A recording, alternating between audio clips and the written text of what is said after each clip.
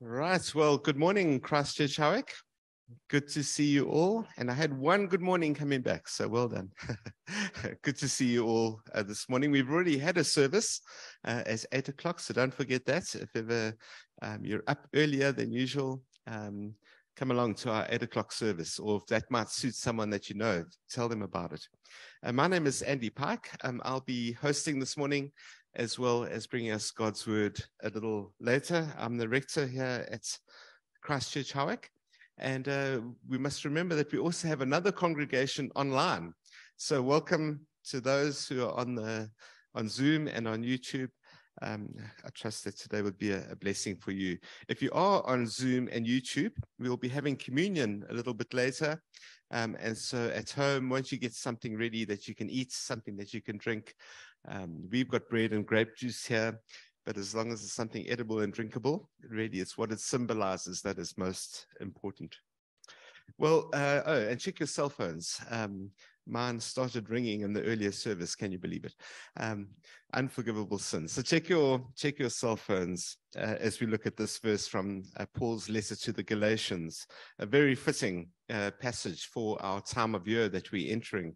But when the set time had fully come, in other words, at exactly the right time, God sent his son, born of a woman, born under the law, to redeem those under the law, that we might receive adoption to sonship. Amazing. God becomes a human being. That's what we remember every Christmas. He comes and he lives under the law. He lives out the law on our behalf. He lives the perfect life, obedience to the law, so that we can be adopted into God's family. Not just forgiven, but adopted and given full rights as children, sons and daughters of the living God. Absolutely amazing. We're going to stand and remember exactly that in song now as we sing these words to one another. O come, Emmanuel, as we remember what Christ has done for us. Let's stand and sing together.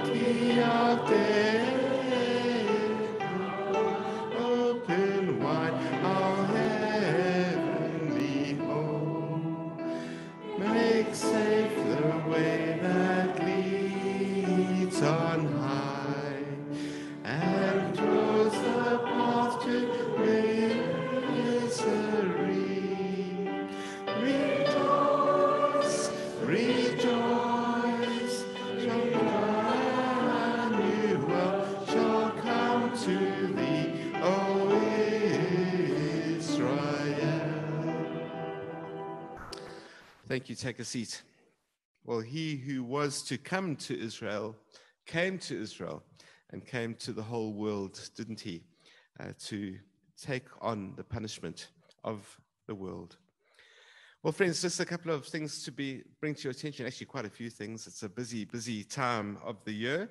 Just a reminder that next Sunday evening is our carol service.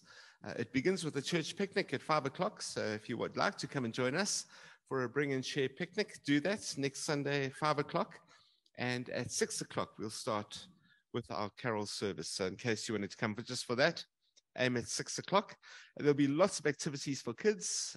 So invite the neighbors' kids, bring them along, spread the word to come to our carol service next week. And then on Christmas Day, there's only one service at 9 o'clock. So just bear in mind the change of time there. And after that service, we'll be having mince pies and tea and coffee together. So bring along a couple of mince pies that we can share together, if you don't mind. And then Christmas Day lunch, Jacques is organizing a bring and braai here. So if you don't have plans, come along to that. We do need names and numbers. So there's a list on the table out there if you'd like to put your name on that so that we can have the right number of braais going. Come to that. And then we've already had about, I think, 18, 19 kids signed up for our holiday club, which is really good going. The kids are still at school, actually. So that runs on the 20th, 21st, 22nd of December, the last week before Christmas. And we need lots of helpers for that. So this list will be out on the table. And if you can help in any way, put your name on the list.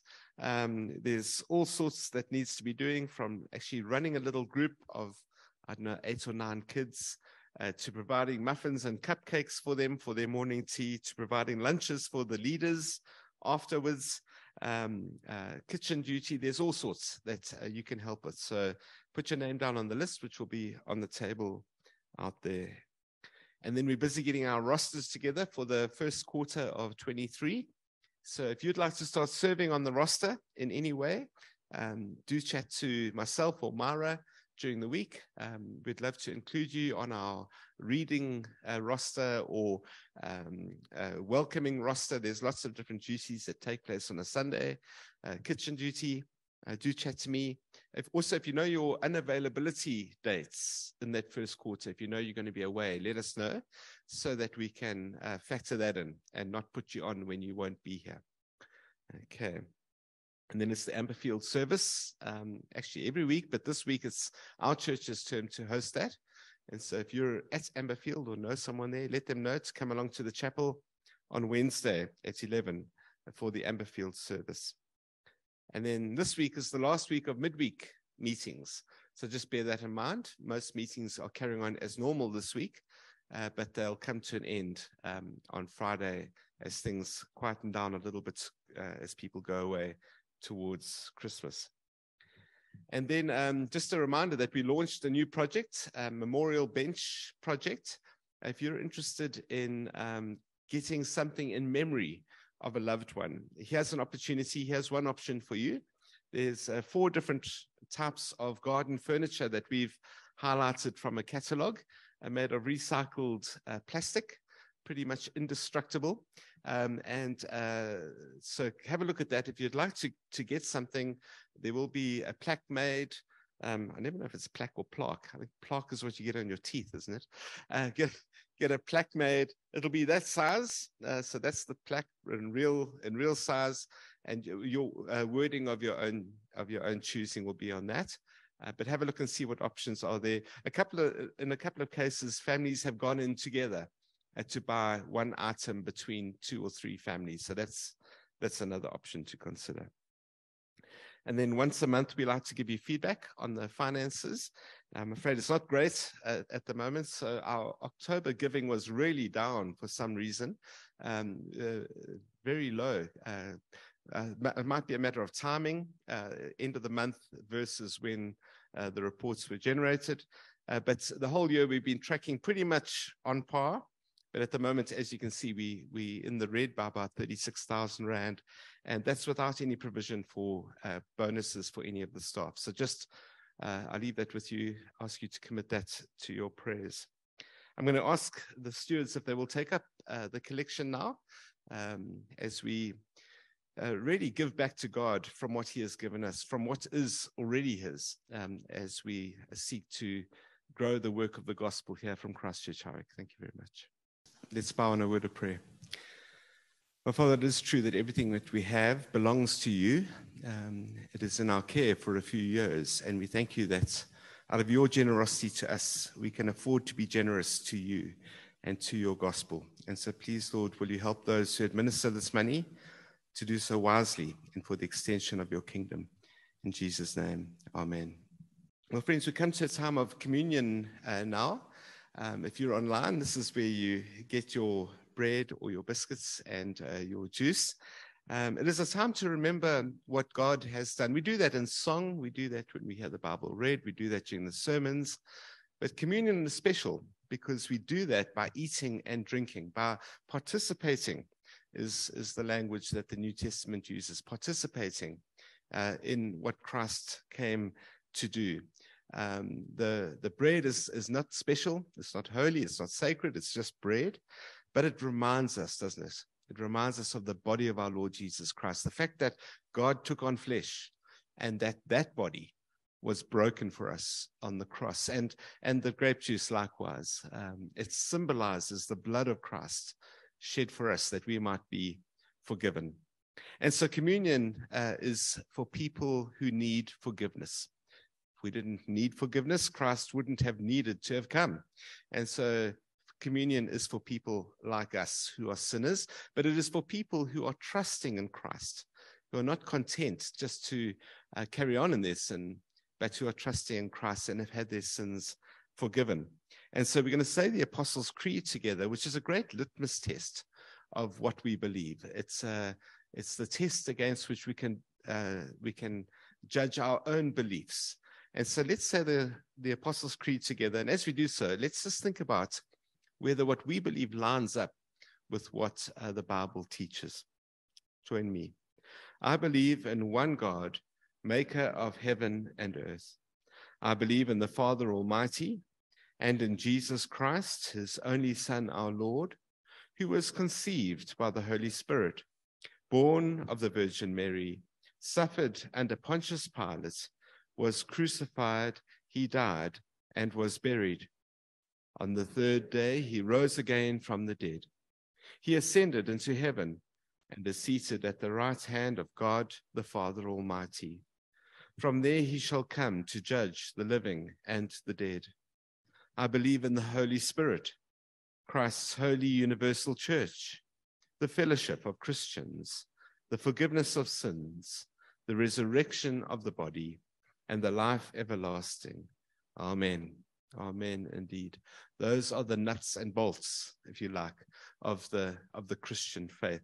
And if that's what you believe, you're very welcome to join us in communion this morning. As we do so, let's just remember how unworthy we are, that we don't deserve this great kindness that God has shown us of giving us eternal life. Let's pray this together. Merciful Lord, we do not dare to come to your table trusting in our own righteousness, but only in your great mercy. Without your gracious forgiveness, we are not fit to gather up the crumbs under your table. But the finished work of redemption by your dear Son, Jesus Christ, has made us fit to be welcome in your presence. Grant, therefore, that as we eat and drink, we may, by faith, remember the body and the blood of your dear Son, Jesus Christ. We ask that as we do this, we may be united to him and him to us. And I'm going to ask the stewards to come and distribute first the bread. We'll eat together, and then we'll drink together after that. Well, on the night he was betrayed, Jesus took bread, and when he had given thanks, he broke it and gave it to his disciples, saying, "Take, eat. This is my body, which is given for you. Do this in remembrance of me." And so eat this in remembrance that Christ died for you. Feed on him in your heart by faith and with much thanksgiving. Let's eat together. Well, you'll be served the cup now by the stewards. Thank you. Well, at the Last Supper, after they had finished eating, Jesus took the cup, and when he had given thanks, he gave it to his disciples, saying, "Drink from this, all of you, for this is my blood of the new covenant, which is shed for you and for many for the remission of sins. Do this as often as you drink it in remembrance of me. So drink this in remembrance that Christ's blood was shed for you, and be very, very thankful. Let's pray together. Almighty God, we bring you praise and thanksgiving and ourselves, our souls and bodies, to be a lifelong offering to you. Lord, accept this duty and service we owe you, not because we deserve it, but because of Jesus Christ our Lord, in whose name alone we come to you. Amen. Well, as the stewards collect the little cups, let me remind you of the little care fund box at the door. That's a special collection we take on Communion Sundays to help families in our church who fall on hard times. So just remember that as you leave. All right, I'm going to ask Liz to come forward. She's going to be leading us in prayer this morning. Good morning, everyone. I thought that as today is the second Sunday in Advent, we would pray together the collect. Blessed Lord, you've caused all holy scriptures to be written for our learning. Grant us to hear them, read, mark, learn, that encouraged by divine holy book, we may trust and not let go joyful hope of everlasting life, which you have given us in our Savior, Jesus Christ. Amen. John writes in his Gospel, in the first chapter, the Word became flesh and made his dwelling amongst us. We have seen his glory, the glory of the one and only Son who came from the Father, full of grace and truth. Our Heavenly Father, we thank you that Jesus became flesh and lived among us, and that his glory was revealed.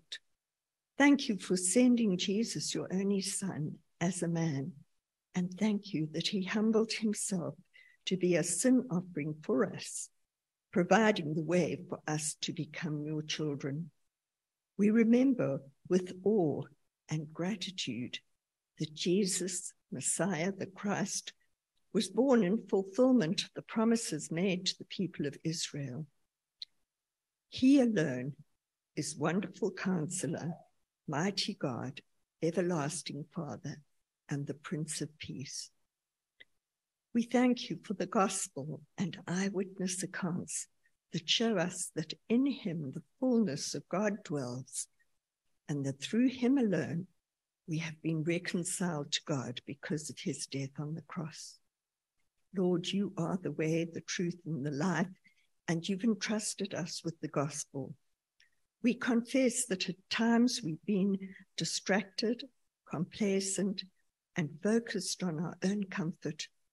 We pray that the light of the Lord will shine through us in this season.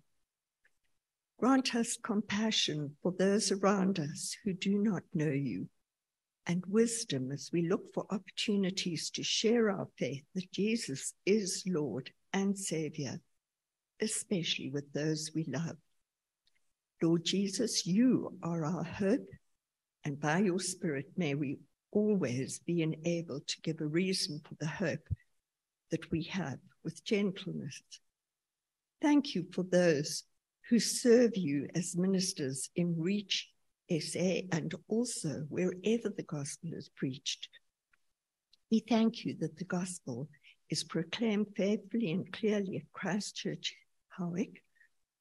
Please bless Andy, Richard, John, and Douglas and their families, and all those who support them on the staff and in the council. Lord, we thank you for their example. Please fill us with compassion for those who are struggling with illness, loneliness, anxiety, and change.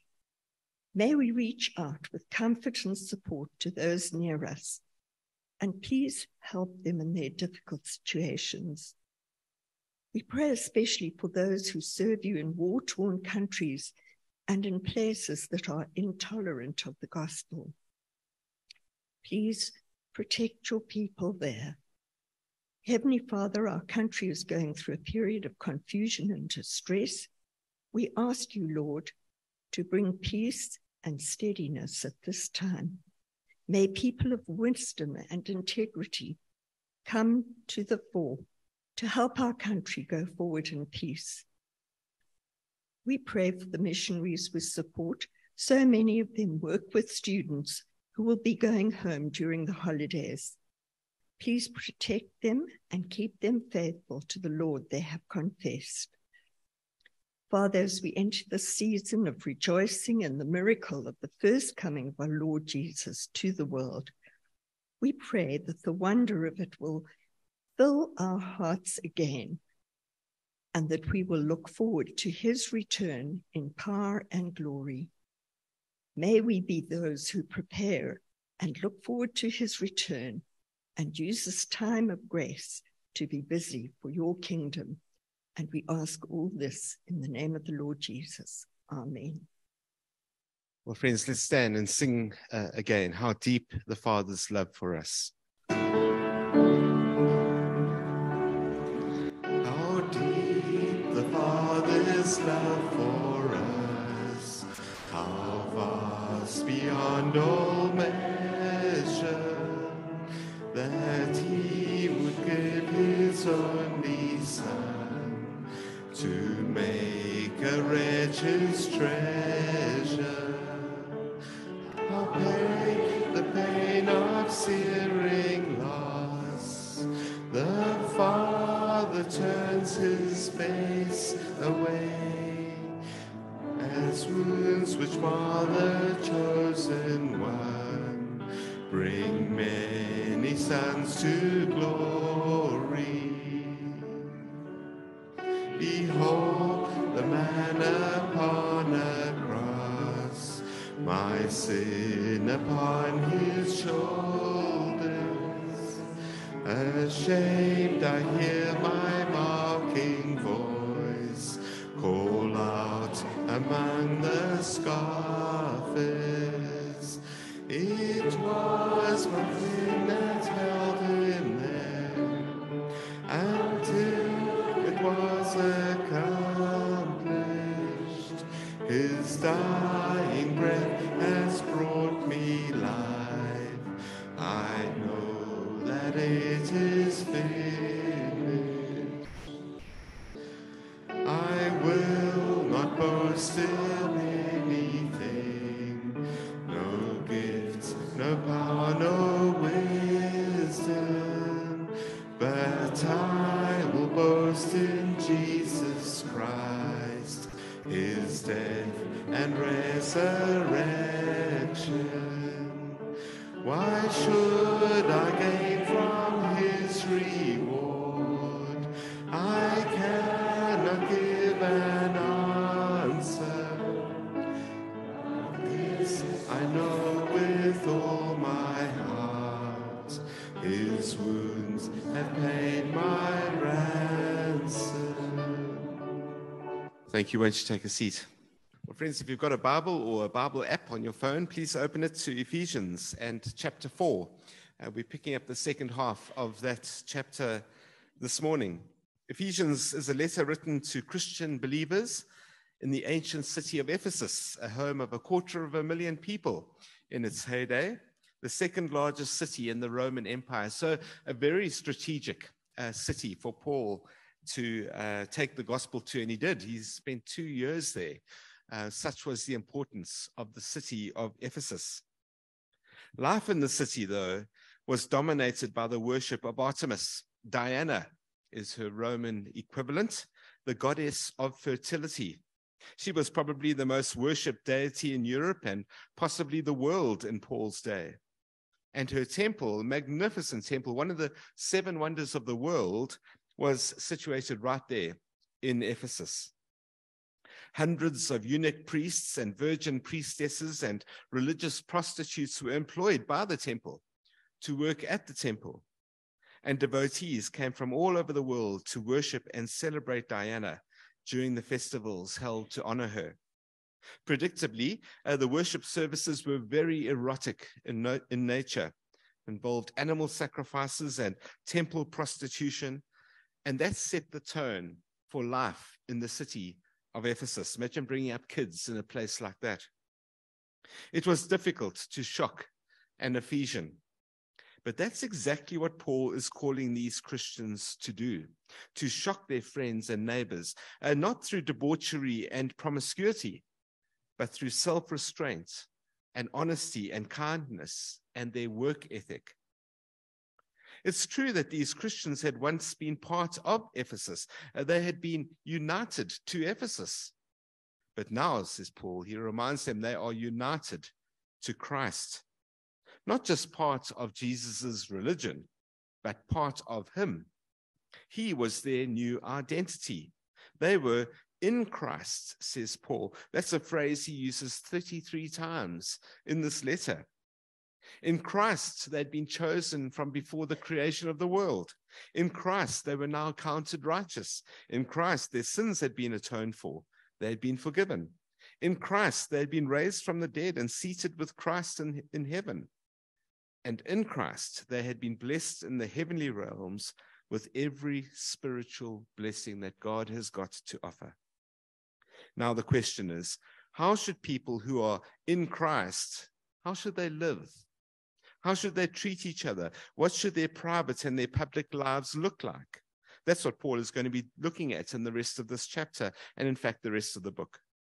So let's follow in our Bibles as we listen to God's word read for us by Steve. And then I think Selwyn after that.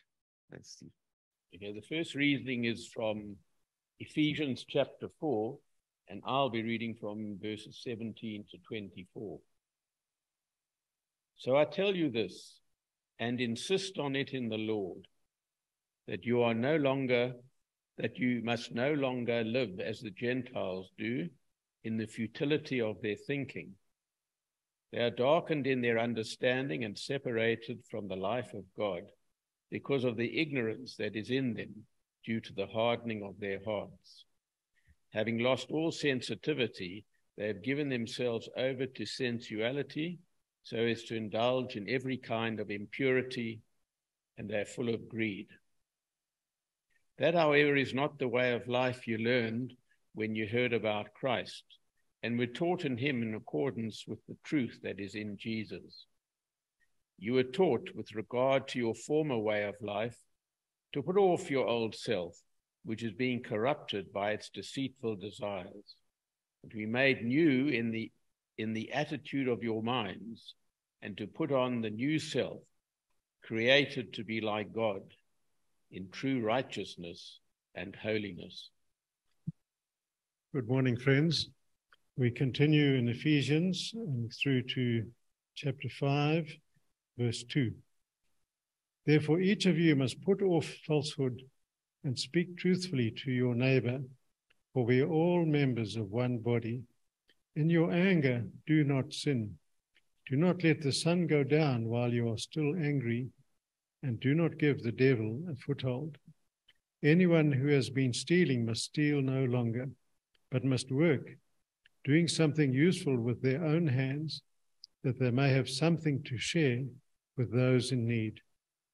Do not let any unwholesome talk come out of your mouths, but only what is helpful for building others up according to their needs, that it may benefit those who listen.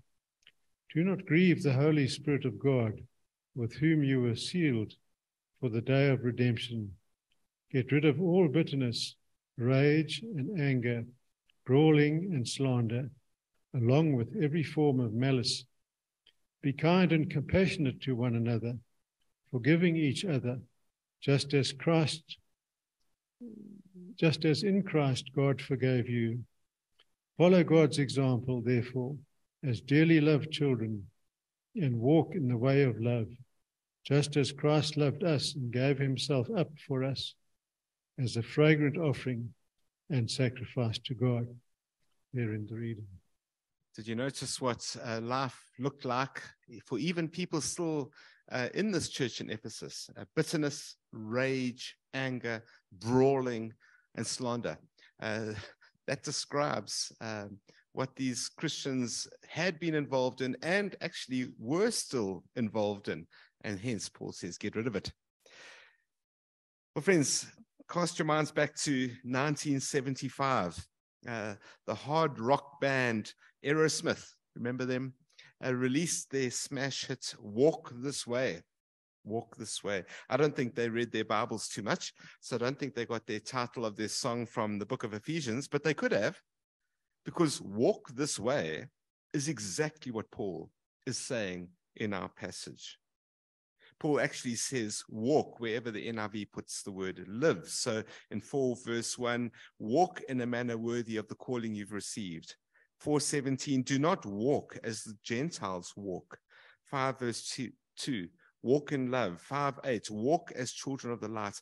5:14, be careful how you walk.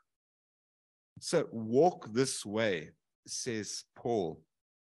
The way we are to walk as Christians is to keep putting off and putting on. Did you notice that repeated throughout our passage? That's what Paul's going to say to us today, to walk this way. And the first point he makes is, don't walk in ignorance. Don't live in ignorance. He says, I tell you this and insist on it in the Lord, that you must no longer live as the Gentiles do in the futility of their thinking. They are darkened in their understanding and separated from the life of God because of the ignorance that is in them due to the hardening of their hearts. Notice Paul is not offering a bit of friendly advice here. He says, I tell you this, and I insist on it in the Lord. In other words, what he's about to say is not optional. You can't call yourself a Christian and then ignore what Paul is about to say. Unbelievers live the way they do, says Paul, because they are separated from God. Christians, on the other hand, are people who have been united to God. And that's why Paul has the right to call us to be different, to march to a different drum. Paul starts by describing what life looks like for people who haven't heard the gospel. He says, verse 19, having lost all sensitivity, they've given themselves over to sensuality so as to indulge in every kind of impurity, and they are full of greed. At the root of people's impurity and greed is what Paul calls ignorance. Now, he's not saying that they're stupid. It's just that we all start out in life being ignorant of God. No one starts out in life knowing God and knowing his ways. And the problem wasn't a lack of religion. These people were very religious. You wouldn't have found a single atheist in the city of Ephesus. It's just that they were all worshiping gods of their own making, gods made in their own image. In this case, a god in the form of a young woman who demanded to be worshipped through sacrifices and sexual intercourse with temple prostitutes. Worship, I might add, that the Ephesians were only too happy to provide her. So Paul says to these Christians, that's what you once were. You were ignorant. But you are ignorant no longer, because now you have the truth about God, because you have been taught the gospel. And friends, let's not blame God for our ignorance. Ignorance of the law is never a defense in the court of law.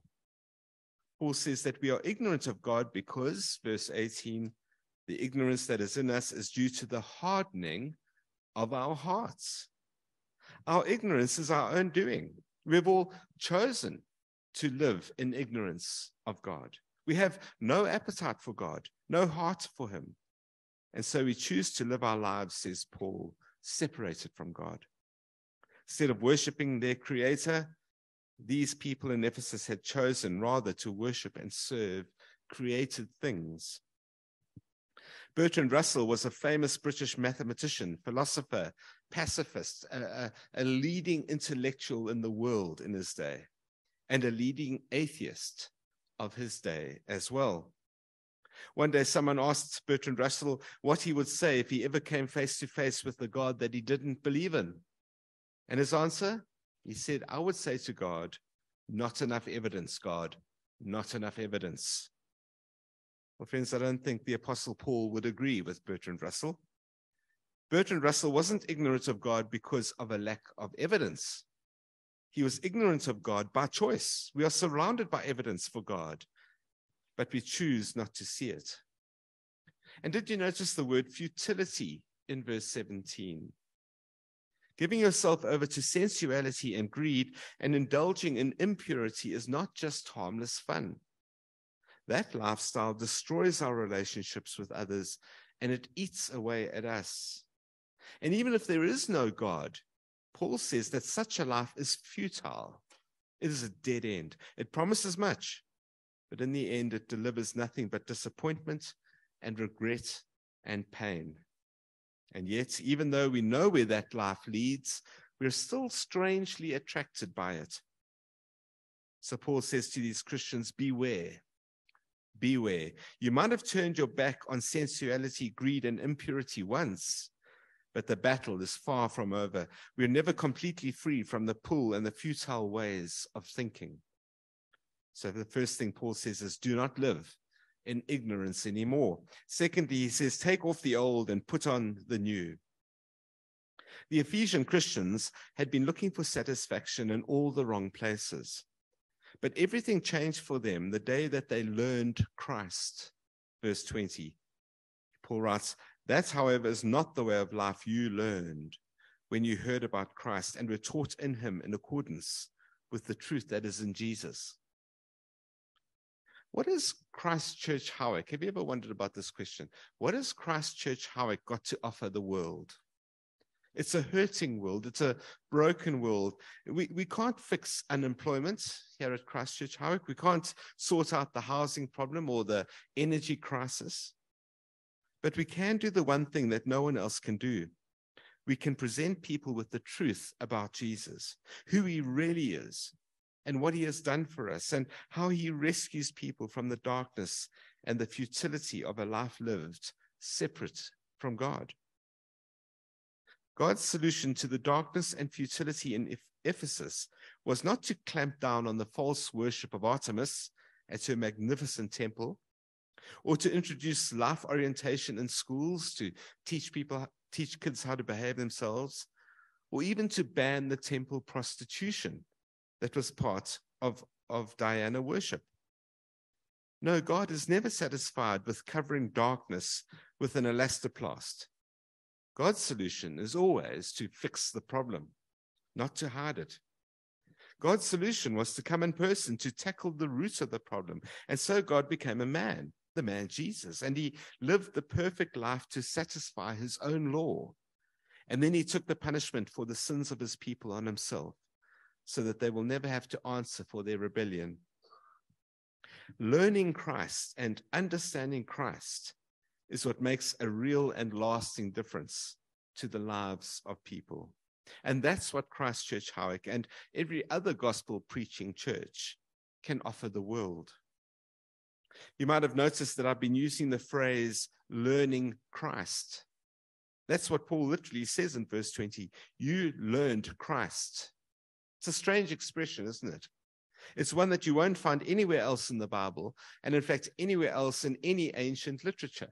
Learning Christ. How do you learn a person? But what Paul means is that when you hear the gospel, you're not just learning about Christ, you are learning him. To learn Christ is to accept Christ and to submit to his rule over the world. It is to be shaped by him and to start imitating him. Coming to faith in Jesus is not about changing your religion. It's not a case of taking on new rules. Becoming a Christian is not so much an intellectual exercise as it is a relational exercise. It's about entering into a new relationship and taking a new person into your life and learning more and more about that person and learning what needs to change about your own person. Paul says in verse 17, now that you are united to Christ, now that you have learned Christ, you must no longer live as the Gentiles do. When you become a Christian, your identity changes overnight. But it takes the rest of your life for your behavior and your attitudes to catch up. And Paul uses this language of putting off and being renewed and then putting on to explain what he's talking about. Look again from verse 22. He says, you were taught with regard to your former way of life to put off your old self, which has been corrupted in its deceitful desires, to be made new in the attitude of your minds, and then to put on the new self, created to be like God in true righteousness and holiness. The old self is what we left behind when we came to Jesus. It's the ignorance and the futility and the darkness that we've left behind. And in its place, God has given us a new self, a new person with new identity and new priorities and a new purpose for living. As verse 24 says, we are created to be like God in true righteousness and holiness. And between the putting off and the putting on, Paul says, there is the middle bit. There's the renewing of the attitude of your mind. The putting off and the putting on is what we do. But the renewing of the attitude of our minds is something that God does in the lives of his children, something he does by his Spirit, something we are to submit to as he changes the way we think. Now, all that sounds fine in theory, but it's not so simple in practice. You see, the old clothes that we're told to put off are always going to be more comfortable than the new clothes that we are told to put on. It's like going back to our old clothes. We like going back to our old clothes, don't we? To keep putting them back on. And the daily putting off of the old clothes that we're comfortable with, that fit us so well, and the daily putting on of the new clothes that feel stiff and tight and scratchy, well, that's a difficult process. Much easier to go back to hospice and buy back your old clothes again. But Paul says that having learned Christ, you have to put off the old self. Don't live by it anymore. You're a new person. Your identity has changed. It's like when you get married or when you start working for a new company. Your identity changes. You can't carry on acting like a single man if you're married. You've got to start putting your clothes back on the cupboard, so I learned. You can't live as a single man anymore. It's entirely inappropriate. You need to start honoring your new relationship. You're not who you used to be. So too, when we come to God. If you become a Christian, you're no longer the same as the world that you once were part of. You've come out of that world now. So if I struggle with a short temper and get angry easily, it's not enough just to keep my anger under control, to harbor it, but keep it under control. No, if I'm a child of God, I must put off my anger, but that's just the start. Then I must allow God to transform my thinking to see why anger is wrong. And then I need to put on love and patience and gentleness in the place of that anger. God doesn't just want to see anger management. He wants to see complete transformation so that we reflect him more and more and more. Put off, be renewed in your thinking. Put on is the pattern that Paul follows. So what will this look like day to day, in the classroom, at home, at work, here in the community that you belong to at CCH Service? Well, Paul finishes off by giving us some great practical examples. He summarizes everything he's about to say right at the end in chapter 5. Follow God's example, therefore, as dearly loved children, and walk in the way of love, just as Christ loved us and gave himself up for us as a fragrant offering and sacrifice to God. The Christian's motivation for changing the way we live is not the fear of being caught or the threat of punishment. Our motivation is that we have been loved. Christ has loved us. He has given his life up for us. There's a great word to describe what Paul is saying here. It's the word that's fallen out of fashion, actually, but it's a great word I learned this week. Redemancy. I hope I pronounced it right. Redemancy. The act of loving the one who loves you. The act of loving in return is how it's defined. That's not, by the way, how God loves us. Doesn't wait for us to love him and then in return he loves us. No, he loves us unconditionally. But redemancy is what God is asking of his children, for us to love him in return. When we see a sign, don't walk on the grass, we immediately think, why not? Why shouldn't I? Well, is that just me? That's what I think.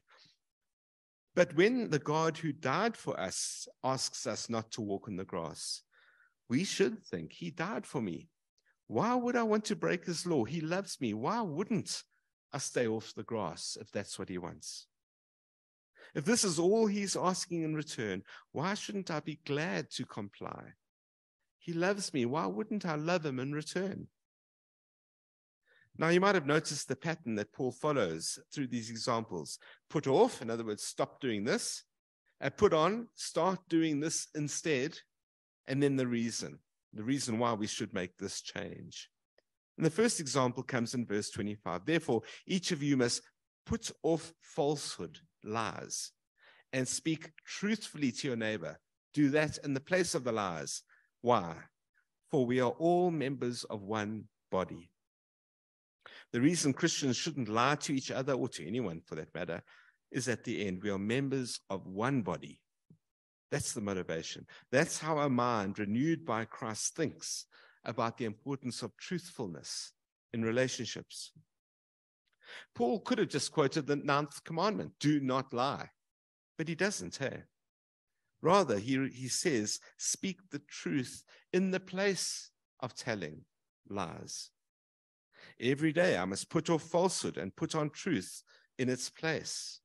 It's a principle that Paul gets from the Old Testament, from a prophet called Zechariah, who says in chapter 8, speak the truth to each other and do not love to swear falsely.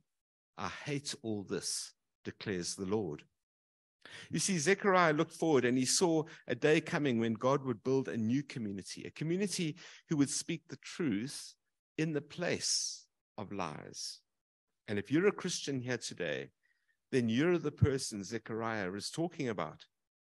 As part of this Zechariah community, the body of Christ, any hurt I cause another part of the body is going to hurt the whole body. Anything I do against someone else in this community is a sin against the whole community. New community, says Paul, means new rules. And do not think that Christ will let you hurt another part of his body and get away with it. He will protect what is his. So I need to start being careful before I speak falsehood against another member of Christ's church. I am to make absolutely sure I've got my facts straight before I am critical of anyone. And even if I have got my facts straight, Jesus lays down very clear guidelines for us to follow in pointing out faults in other people. Matthew 18, John 8, 2 Corinthians 13, 1 Timothy 5. They're just some of the many places where we're given instructions of how to point out people's faults to them. I know that's not how things are done in our secular society, but we are no longer part of our secular society. We dare not do things the way we used to, or the ways we want to, for that matter. Slander and gossip and libel are commonplace in Facebook and in the school car park, but they have absolutely no place in Christ's body, the church. When you become a Christian, the Spirit of God uses the Word of God to renew your thinking and help you see that you're part of Zechariah's new community that he saw coming, a community that Christ bought with his blood. Surely that's enough motivation for me to change my behavior and protect the relationships in my church. Well, Paul's next instruction is about anger, and it gets quicker now. Verse 26, in your anger, do not sin. Do not let the sun go down while you are still angry, and do not give the devil a foothold. That's a quotation from Psalm 4 in the Old Testament. And Paul literally says, be angry, but do not sin. In other words, anger itself is not a sin. There are times when it's appropriate to be angry, when we see injustice, or when people are hurt, or when Christians are persecuted. God gets angry. Jesus got angry. But the danger for Christian people, as Psalm 4 says, is that our anger might lead us to sin. And so Paul makes two helpful points to help us guard against sinning in our anger. He says in verse 26, don't let the sun go down while you're still angry. In other words, understand the danger that your anger is posing to you. So deal with your anger promptly. If you need to take action about evil or injustice, do it. But do it according to Matthew 18, as I've said. Paul seems to think that the longer we hold onto our anger, the more likely it is that bitterness and resentment will grow, and the more likely it is that we will then start sinning. And so he says, secondly, verse 27, don't give the devil a foothold by letting your anger grow. Even legitimate anger can so easily be a foot in the door for Satan. Even legitimate anger can easily lead us into unkind words or ungodly thoughts. So, says Paul, in your anger, do not sin. Then stealing, anyone who has been stealing must steal no longer. That's the putting off. But they must work doing something useful with their hands. That's the putting on. So that they may have something to share with those in need. That's the motivation. Unwholesome talk, he says. Don't let any unwholesome talk come out of your mouths. That's the putting off. But only what is useful for building others up according to their needs. That's the putting on. So that it may benefit those who listen. That's the motivation. Remember the word rudimancy. Loving others and doing what is best for others because I have been loved. Say only what is helpful for building others up, says Paul. That's a challenge, isn't it? Can you imagine what the world would look like if we took just this one command seriously? And unwholesome talk is not just swear words and bad jokes. It's also careless words and unkind words. With our renewed minds, we are to ask ourselves, is what I am about to say helpful? Is what I am about to say, will it build the other person up? It takes conscious, intentional effort, doesn't it? And then grieving the Holy Spirit. Just as we are not to give the devil a foothold, so we must also not grieve the Holy Spirit. In other words, our actions and our words don't only affect others in the church. It also affects God, the Holy Spirit, who is sensitive to what we say and what we do. So don't grieve him, says Paul. He is not an impersonal, cold, dispassionate force. He can be saddened. He can be hurt. So guard your thoughts, guard your tongues. Don't grieve him. And then Paul rounds off the list by dumping a whole lot of stuff together. Get rid of all bitterness and rage and anger and brawling. Love that word. And slander, along with every kind of malice. Be kind and compassionate to one another, forgiving each other just as in Christ God forgave you. On the one hand, get rid of all this stuff. On the other hand, replace it with kindness, compassion, forgiveness. In all these verses, Paul is simply saying, be like God, verse 24. Follow God's example, chapter 5, verse 1. In every area of life, we are to put off and put on because we have renewed minds. We know what it is to be loved. We know what it is to be forgiven.